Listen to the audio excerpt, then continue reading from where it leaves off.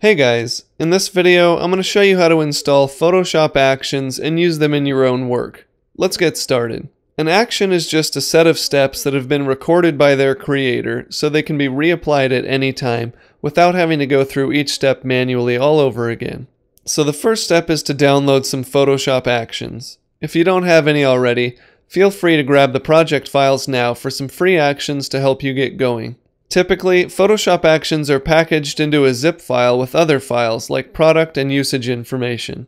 The actual action file itself is going to have a .atn file extension.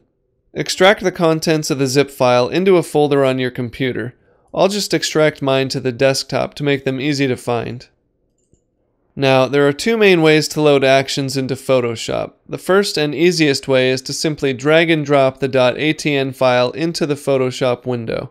Now if I open the Actions palette, you'll see that they've been loaded in. Another way is to click the drop-down menu icon in the Actions palette and choose Load Actions. Then you can just navigate to your .atn file and double-click it to load it in. Now that the actions are loaded in, we'll go into our document and see how to use them.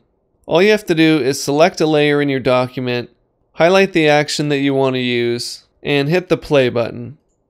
Photoshop will quickly apply all the recorded steps in the action. Sometimes it's so fast that it will finish before you can even move your mouse to continue working.